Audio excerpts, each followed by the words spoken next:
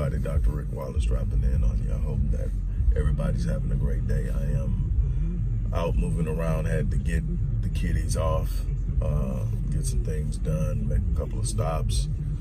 And I was sitting there thinking about what I was going to talk about if I had time once I got back to the office.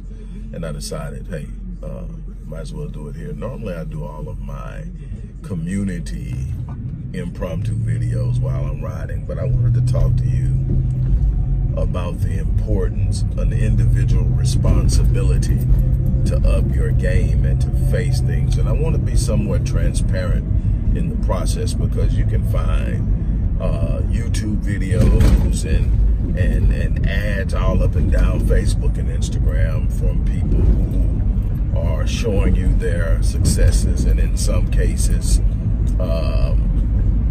pseudo successes for the sake of getting you to do something they want you to do. And I'm all for monetizing your ability to help others, as long as you're bringing equal or greater value to the table. I believe that if somebody is blessing you for something that is actually more valuable that they're asking you for in price, I think it's worth paying for if you want it bad enough. I believe in investing in yourself. So I'm not talking about anybody because they're making money. Hey, do what you got to do. Leverage the resources that you have at your disposal. I think the internet and social media has presented an unbelievable and unparalleled opportunity for people who are gifted and skilled in certain areas to share that gift with people, in ways unheard of. Before the internet, I doubt if I would be having clients in places like Ireland and Sydney and Perth, Indonesia, Jamaica, all of that. But because of it, I do, or I have had, and it's been a blessing. What I want to talk to you about is the need to fight on, the need to push on, the need to be prepared for setbacks, the need to be prepared for delay, the need to be prepared for falling and failing and making sure that you fail forward. A lot of times when you see people talking about their successes, you never hear about their failures. You never hear about how long it took them to get there. You never hear how many times they failed before they got their first success in a particular thing they were attempting to do. They'll show you this, and they will, if you're not careful, give you the impression that they were just so exceptionally well prepared or well gifted or knowledgeable in something that they stepped up to the plate and hit a home run right out of the box and have been doing it ever since. In baseball, the best batters bat 300. What that means is they're batting 3 out of 10, 300%. I mean 30%, or 300 out of 1,000. That's what that 300 stands for. When we say he's batting 300, that's 300 out of 1,000, 30%. That's considered good based on the level of difficulty it is to hit a major league pitch. The best hitters are hitting three something. That's considered exceptional, extraordinary. And that's the best. That means that they fail 7 out of 10 times.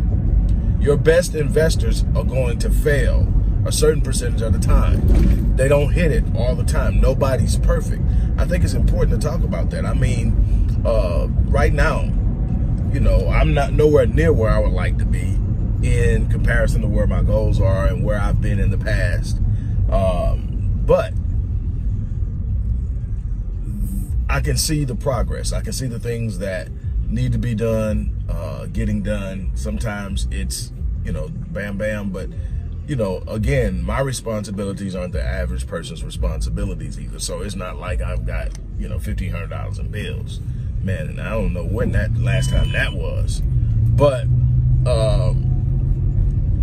and obviously I'm not going to talk about what I do have going on. That's not what I'm saying. It's excessive, but it's getting done, and then, so many things business-wise that has to be caught up on. and talked about. But what I want to tell you is the reason that I can wake up every day and smile, the reason I can coach and teach people is because I can track and look at where I've been, and I have the ability to be grateful and thankful that I'm not where I used to be at my worst times. And I've been at the peak of success. I've been places that I don't even talk about anymore because I'm looking ahead and I don't want to revisit the past so much as to get caught there. But trust me, I've seen successes that the average person or even some of the most successful people haven't seen. But I've also hit rock bottom. I've landed flat on my back. But see, I didn't stay there. I didn't get caught up in my emotions. I didn't allow myself to be overwhelmed by my circumstances, because there was something in my spirit that's so connected to my purpose and to the Most High God that I was able to see beyond it, and that what was in my spirit disagreed with my circumstances. It wasn't denial. It was the knowledge that what I'm dealing with now cannot and will not destroy me, cannot and will not usurp my destiny, cannot and will not take me out of my purpose. And I get up every day, I answer the bell. That's what has been the going thing for me, is I don't stop. I have made up in my mind that I'm going the distance, that with everything in my power that's moral and ethical, I'm going the distance. I'm not going to give up. I'm not going to whine and complain. I'm not going to talk about all the things that aren't working for me. I'm going to focus on the few things that are. I'm going to use those to my advantage. I'm going to build momentum. I'm going to connect with the right people. I'm going to be a blessing to other people, even while things are hard or tough for me. I'm going to continuously move on. You've got to stop complaining. That's the absence of gratitude. When you shut down gratitude, you shut the gates to abundance. Gratitude is simply that. It's the gate to abundance. It shows an appreciation for the things you have, opening the gate wider for more things to come. It is a way to set your state in a positive mindset so that you can think positive, you can produce and manifest positive, you can process things on a positive level. Gratitude is the reason you got people going through the same thing but getting different results and seeing things because they see things differently.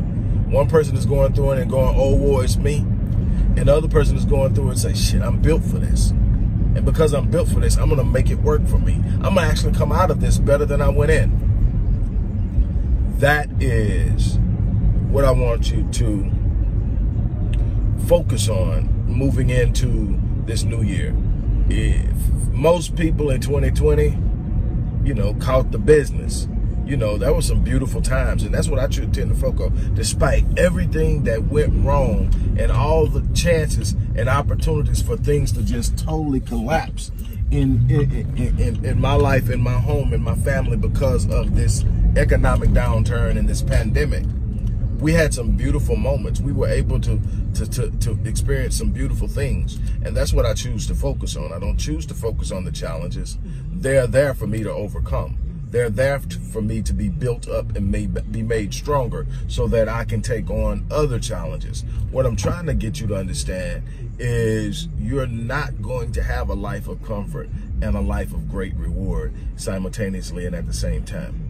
You're going to have to get out of your comfort zone. Sometimes you'll step out on your own. Other times you will be forced out by,